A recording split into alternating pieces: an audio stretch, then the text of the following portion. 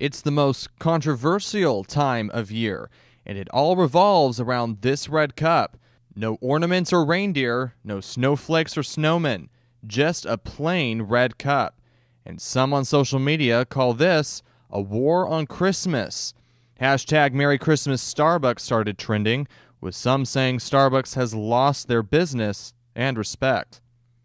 Now, Starbucks says the simplistic design of this red cup is like a blank canvas and allows everyone to tell their own Christmas story. People we spoke with today say this is not a war on Christmas and feel like the cups are still festive. I think it's cute. It's classy. It's kind of subtle. It's just fun. Thought it was pretty. I liked the color. I had no problem with it at all.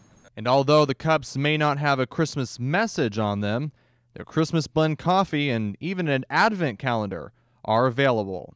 For Newswaves 32, I'm Alex Fisher.